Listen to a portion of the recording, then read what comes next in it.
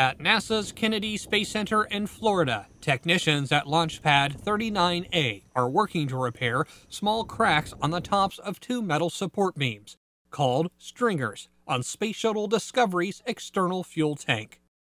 Teams have removed 13 inches of metal from the tops of the two stringers and installed new sections of metal called a doubler in the cracked metal's place as part of the repair method. It's called a doubler because it's twice as thick as the original stringer metal. Video B-roll includes lipstick camera views from inside an environmental enclosure where the repair work is taking place on the outside of the external tank. The enclosure will provide the proper temperature and humidity when foam insulation is reapplied to the tops of the stringers following the repairs.